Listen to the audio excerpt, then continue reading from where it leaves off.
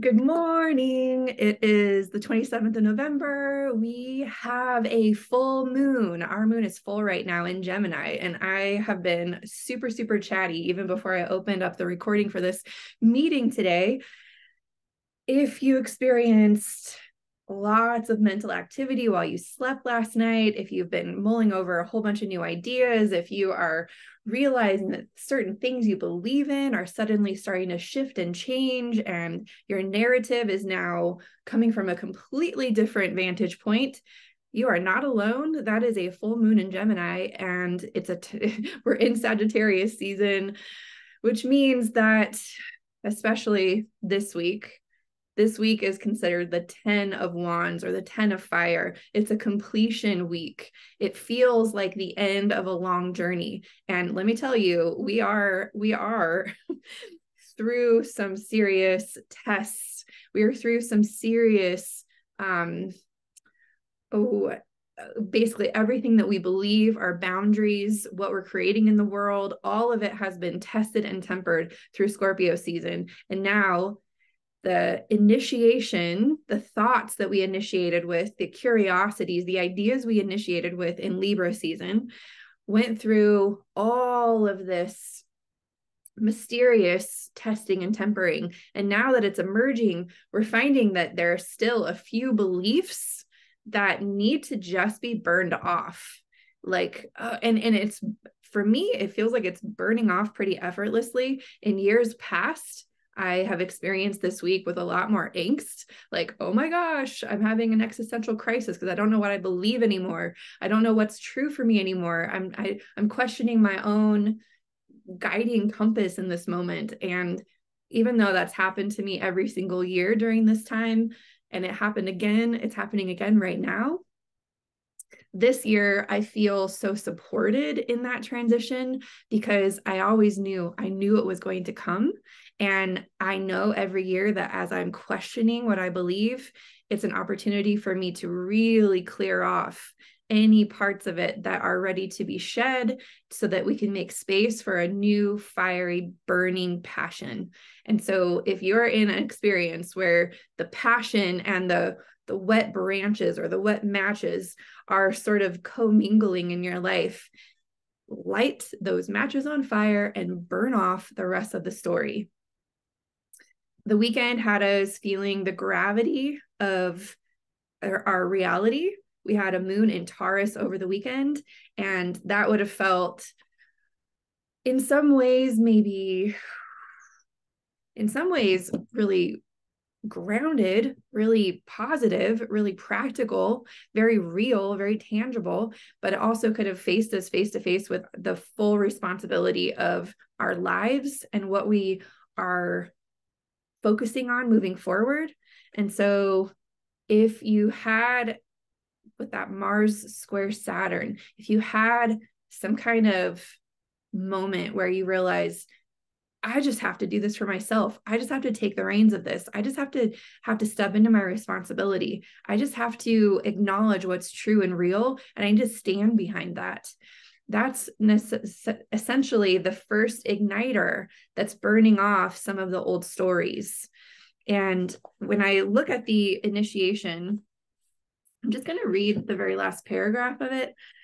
The first part talks about how seductive it is sometimes to stay in the cold old story, the wet story, because it was charming, it was known, it was certain, and that stripping them off helps us to get light and helps us to follow our arrows of intention.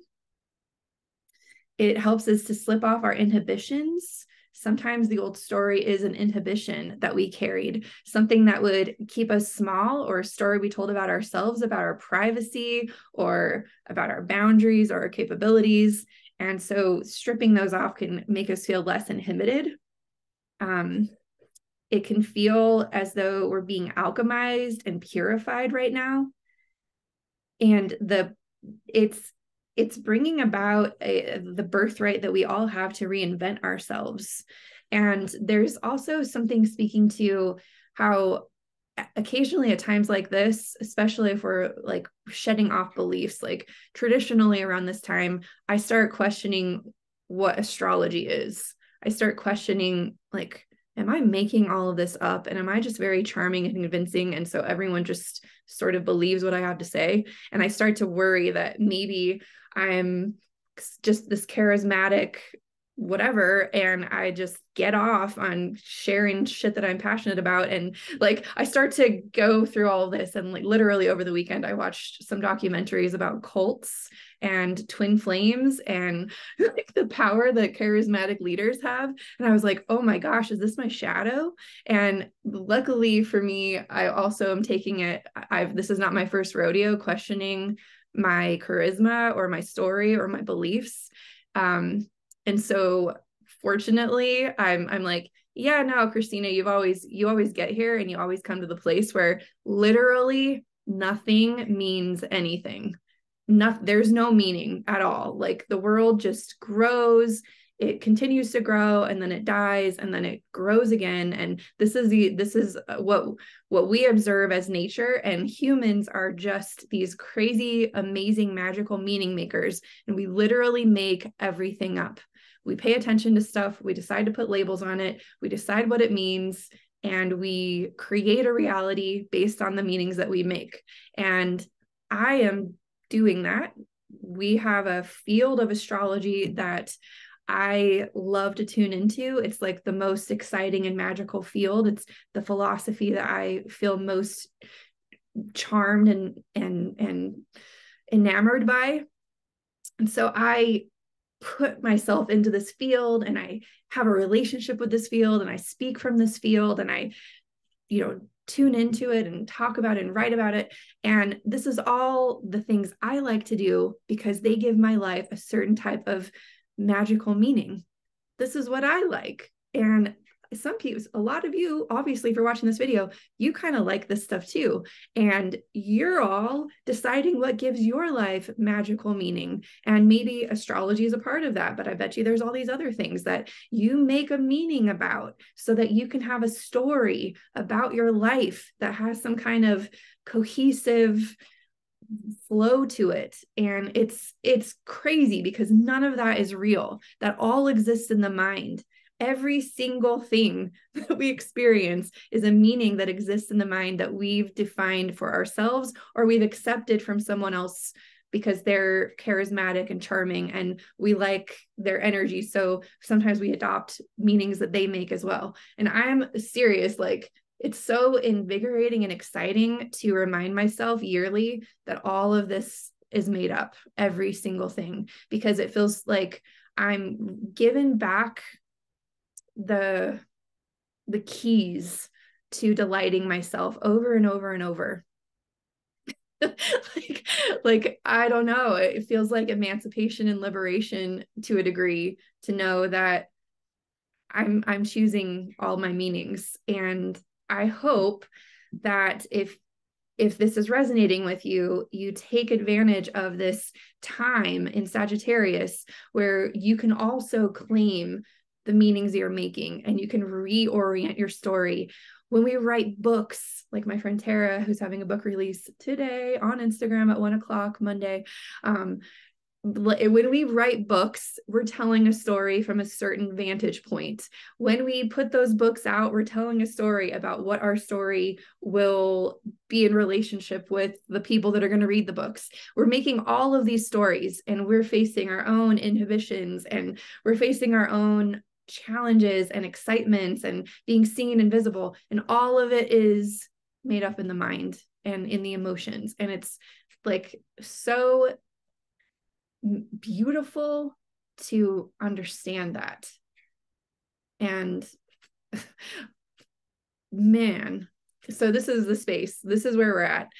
If you feel that your stories are quite a burden, traditionally the card of the 10 of Wands is this guy carrying this stack of firewood on top of his shoulder, and he's been collecting these wands over this journey, and he's taken all the firewood back to the town where he can distribute it so the rest of the townspeople can create fires and be warm. It's kind of a service. And so he's got these stories that he's collected, almost like a guru, right? Like, I've got all these life experiences and I'm going to help people warm their houses with these life experiences and these stories.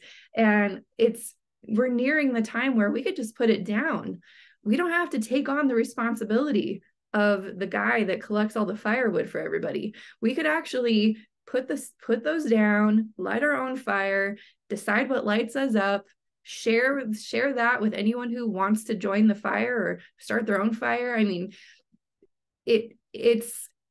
I'm having the lightest Sagittarius season I've ever had in my life. And if you're not experiencing this, I can tell you this is not usually my experience. My experience is usually like, oh my gosh, who am I if all of these things aren't true and I'm not bringing all this firewood to the town? Like, who am I? Like, what if this firewood's not even the right firewood for everybody? Like, oh, all this angst, right? This is a time where we could just don't worry about it. Let it go. Everyone's making up their own realities and experiences. We're not responsible for any of that. We can light our fire however we want. And so if it gives us freaking kicks to pay attention to astrology, then do it. If it gives us kicks to write stories, do it. Like whatever you want, whatever lights your fire, just do it. Or don't. It's your story and your choice. You can do whatever you want.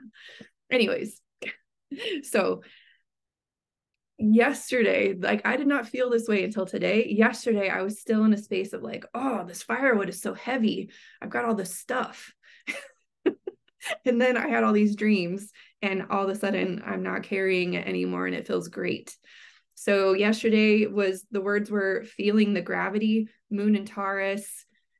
Mercury was in a trine to the North Node. Mercury trine North Node. North Node is saying you need to, like, it's a place where we evolve through the uniqueness of who you are, and let yourself understand how unique you are, how you're making the meanings. Your meanings are unique to you. That's what the North Node evolutionary point is. And then Mars was still in a square to Saturn. So, and it's your responsibility to make your story. Mars rules the story. It rules the structure. It rules the behaviors that we have because of the story. So it's our responsibility. And then today, the full moon, we had the full moon while we slept, and you might have had a lot of dreams and insights while you slept. Today, the moon is in Gemini, Mercury is in a square to Neptune. And today the words are, there's a new intuitive story. Today's the day where we can connect to all the stories that have ever existed, all the mythology. I'm just going to talk about it here. One of the documentaries I watched was about twin flames. It's on Netflix right now. And there was a whole story through the teens. I guess it's still going on. There was a whole process people were going through talking about twin flames and false flames and the runner and the chaser and all these stuff. And I will admit that I was initiated into the twin flame story in 2012, which is exactly when Neptune moved into Pisces. And all of a sudden, all of these intuitive abilities kind of came online, and all of a sudden I'm not even going to go into it. It was beautiful and intense. And I was reflecting last night after watching this documentary and witnessing my own journey with that story, and understanding that, boy, I'm so lucky that there's humans on the planet that I get to love on. Maybe I don't really buy into this twin flame concept anymore, but wow, how cool is it that every single person is their own flame, and I get to dance with everyone I get to come into contact with. I get to pet my daughter's hair. I get to witness my son's breakthroughs. They're flames that I get to be alive with. Tell me about how flamey that is, right? And so my concept of love has transitioned through this whole Neptune and Pisces time, and that's what it was meant to do. It was meant to connect us to some kind of perfect divine love, some harmonious union with source and with other, right, connection. And in some ways it was supposed to transcend this life's experience, transcend this body, this time period, so that you could find the other souls that you've incarnated with, your soulmates, your past life family, right? That's what Neptune in Pisces has done for all of us in the last, well, ever since 2012. And the other weird thing is that all of that openness can easily become delusion. It can separate us from what's literally happening here. And that's always the trick with Neptune. We're always kind of warned with Neptune, like it can show you all the ideals, and it can also make you feel like you're not a human on this planet, that you're more than a human. Yes. And that somehow the human experience is limiting your soul experience or something like that. And we all have gone through this journey of, maybe not all of us, but I went through the journey of like, oh, actually being a human is good. I like it. This was actually what I'm here for. I love this. And that was another Neptune in Pisces kind of transition that had to happen for me in order to like appreciate all the other people that are alive with me right now. I am like all over the place. This is okay. It's totally fine. This is so Gemini. It's totally fine. Anyways, that's the energy for today. This is Mercury in a square to Neptune. This is mind in a square to intuition. And I totally give myself permission to go on a little rabbit hole loop with today, which is perfectly fine. And I invite all of us to do that if you want to. Tuesday, we still have the Neptune square the moon. We've got a sun square black moon Lilith. That's going to be in a trine to Jupiter, blah, blah, blah, blah, blah. What basically I feel tomorrow is going to be opening up for us is, let's just talk about our fears so that we can grow. Let's just acknowledge it. Let's just call the elephant out. Let's just talk about our fears. The sun is going to be in a square to black moon Lilith. Sun is the thing that we're consciously focused on. Black moon Lilith is the things we're secretly suppressing and afraid of. The sun's in Sagittarius, which is what's the truth. And black moon Lilith is over in Virgo saying, I'm just so afraid I don't know the answers. I'm not right about this. Neptune's in the mix saying, and everything's made up anyway, so don't worry about it. And Jupiter's in Taurus saying, because you're a human and you're never going to know everything anyway, so just accept it and grow from being okay with not knowing everything, like, period. So I'm just saying tomorrow's a great day to just talk about your fears and be okay with not knowing. Then Wednesday, Venus is going to be crossing the South Node. Venus is in Libra, crossing the South Node. The South Node is releasing our relationship patterns, releasing the roles that we've played. Mars already did this, so we've actively kind of released those roles. Now we're going to really feel it. Like when Mars crossed over, we were like, I'm releasing these roles. I'm not showing up like this anymore. I'm going to act as if I'm not that role anymore. When Venus does it, it's like a done deal. Venus is like, I don't even have to think about it. I'm just not that anymore. And the moon will be in Cancer, so it could feel even very emotional, and the reality of that could really sink in. Black moon Lilith is in a trine to Jupiter on this day as well, and Mercury will cross the galactic center. So Mercury crossing the galactic center is an exciting moment, because like basically we're in this huge galaxy and the Earth is over here and the galaxy is spinning and the center's over here. When Mercury is aligned with the galactic center, it's sort of like we get a little like router from the galactic center. Like the galactic center is like, whoa, whoa, whoa. And Mercury's like, oh, I'm going to just send that message to Earth and I'm going to amplify it a little bit. So this could be a time where we get new spiritual instructions. Remember what I said, we're literally making all of this up. So if you're going to get new galactic instructions, be open to galactic instructions that you really like or you really want, or that make your life feel really magical, is my suggestion, since you're the meaning maker of all this. The words that I have on Wednesday are, we show up differently now. It's simple. we show up differently now. There's a lot of room for reinvention there if you want to do that. And then on Thursday, the moon will be in Cancer. It's going to move into Leo though. I actually have here that there's going to be a heart power pivot. I don't really know what that means. A heart power pivot. That'll be a nice little surprise in a good way. A heart power pivot, like our heart's in power now rather than our head, maybe. I'm not really sure, but I think we'll feel it, and I think it will feel great. And now we've got a moon in Leo on Friday, and Mercury will move into Capricorn. I think we're going to really want to plan for our future on that day. I literally have the words plan for future. And I think we're going to be planning the future from our heart and from the emotional meaning maker of our heart. Then on Saturday, the words I have are the heart commits, and Venus will be in a square to Pluto. That means we're committing to like ending an old cycle. Mercury will be in a sextile to Saturn. There's a lot of stuff going on, actually.